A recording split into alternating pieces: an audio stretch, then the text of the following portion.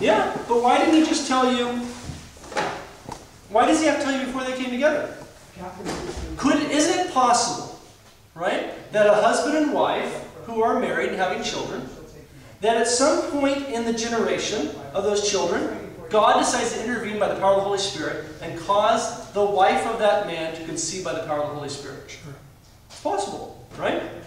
Now, if I were to tell you that that happened, let's say in a family, in a particular family, there were 3 boys, and the 4th boy, though, was conceived by the power of the Holy Spirit.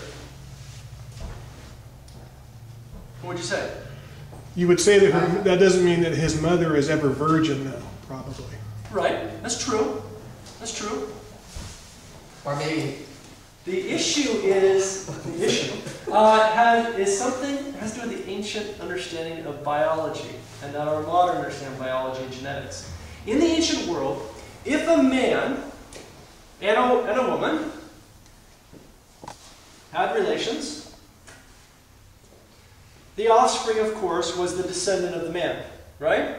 But if this woman, before she gave birth, was raped or committed adultery or had relations in any way with another man after she had conceived, okay? Let's say she's 3 months pregnant.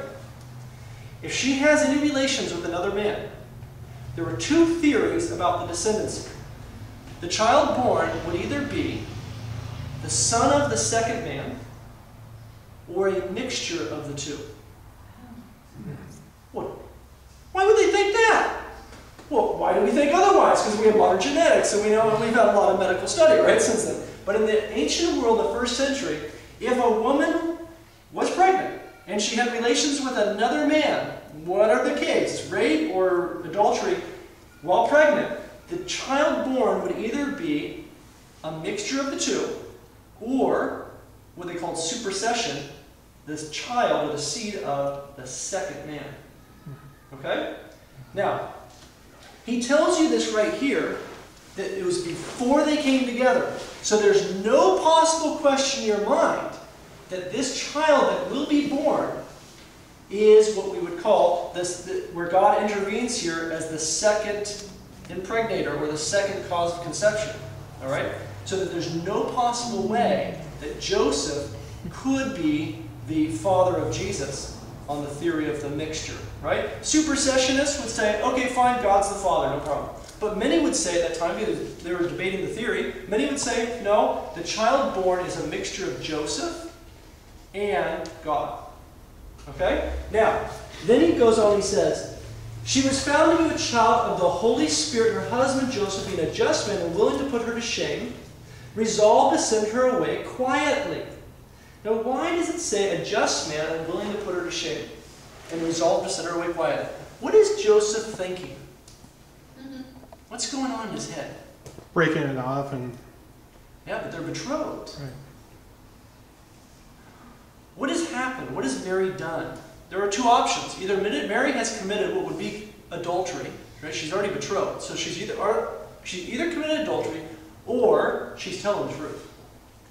Now, if Joseph believes, the word here in Greek, it says he is a righteous man, right? A just man in the Greek, dikaiosune, righteousness. Dikaios, a righteous man. That's a technical term in the Greek of the Jewish world. That means he keeps the law of Moses perfectly. Doesn't mean he's a nice guy. It means he keeps the law of Moses perfectly, which would lead to be a nice guy too. But most people hear that. He was a just man. He was a nice guy. And he didn't want to submit her to public shame. What happens if you commit adultery? You're stoned. Right? Joseph is caught in a difficult situation here. He's betrothed to a woman who is now conceived by the power of the Holy Spirit. And if he is a just man, according to the law, she must be stoned. But he doesn't believe she has committed adultery. So what you see here is Joseph's faith, his belief in Mary's words that what she is saying is true. And that's why Matthew tells you he was a just man. He keeps the law perfectly. Otherwise you might think, well, he's a little soft and he's going to let her go. Right? So he believes, most likely from the text here, that Mary actually is telling the truth. Okay? All right, then, he resolved to send her away quietly. Why would he want to send her away? Because the people were stoned. Well, there might be some people who want to stone her, but couldn't he go off and hiding with her? You got a problem. Who was the father of this child? Who's technically married to her by law? Joseph. Right? Joseph's betrothed, but God is the author of the law. Who is the husband of this woman? So Joseph is thinking about the Torah, the law. In the Old Testament, if a man rapes a woman, he is obligated to marry her if she's not yet married. Okay? This is strange for us today. Right? He goes to the father of the woman, and he says to the father of the woman that he raped, he says, I'm sorry I did this, and therefore here's, $100. And then he marries the girl. Okay? So to cause a woman to conceive and to marry is intimately related. So Joseph is wrestling with this. What do I do? And then God sends an angel, a messenger, angelos, to give him clarity on the issue. He says to him, look at these words. But as he considered this, behold, an angel of the Lord appeared to him in a dream, saying, Joseph, son of David. Well, Matthew couldn't even keep the genealogy straight. Who's the father of Joseph? Jacob. Why doesn't he call him Joseph the father of Jacob? Because Joseph's role in the story is that he is a son of David. If Joseph disappears, we have a massive problem with salvation history here. He must be a descendant of David to fulfill 2 Samuel 7. If Joseph disappears, he can't adopt Jesus as his son and name him. Jesus is going to be the adopted son of David, but the eternal son of God. Right? Solomon was the adopted son of God, natural son of David. Right? Was he also by blood the son of David? By Mary? Great mystery. The descendancy of Mary is unknown. Every passage that people usually use to try and say, well, Mary was a Levite, she was a Jew. Every one of them. None of them tell you exactly what she is. You can't tell. You can guess, but you can't tell. But didn't they always marry within their tribe? No, there was no obligation to marry within the tribe, and often they didn't. Really? Yeah. Yeah. And so let's finish with this. Look at this in verse, let's see, son of David. So Joseph, son of David, hint, hint. Joseph, you can't bail out of this situation. You must remain here to fulfill 2 Samuel 7. You are intimately related to this story, Joseph. You have been chosen for a reason. So he says, Joseph, son of David, do not fear to take Mary as your wife, for that which is conceived in her is of the Holy Spirit. She will bear a son, and you shall call him. That's adoption. The father of the house, in the Jewish custom, adopted a boy by naming him. You shall call him Jesus, Yeshua. What does Yeshua mean? Yehoshua, Yahweh saves. What does God save his people from? Back in the Old Testament, he ruled over them as king and saved them from their enemies round about, right? Look what it says here. For he will save them from their enemies round about? No, he will save his people from their sins, which is the real enemy that they're not perceiving. They think the Roman soldier on the street corner is the problem.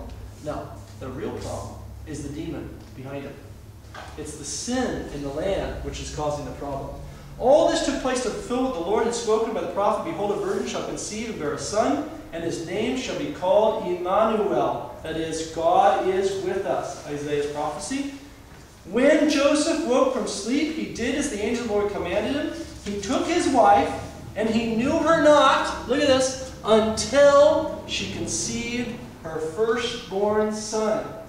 Why does he say that?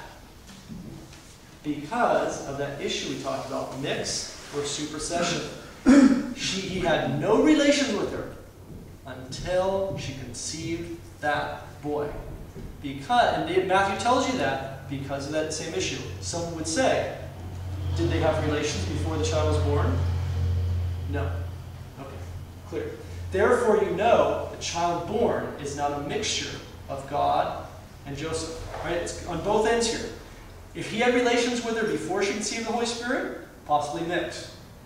If he had relations with her after she conceived, but before he was born, either supersession or mix. And so therefore the child born is a natural son of God, but adopted son of David. Okay?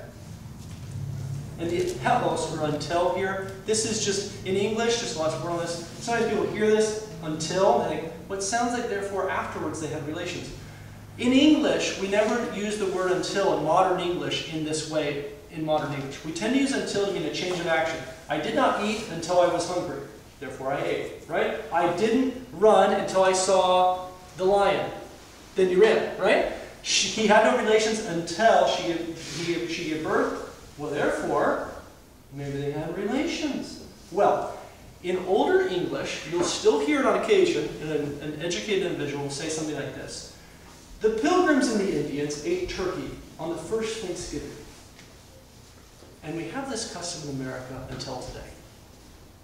You'll still hear that construction. It's an older construction. You don't hear it so much. And that's why people must read this text. The real question is, what is the Greek word here? Helos. And helos in Greek can be read either way, and by context it tells you the meaning.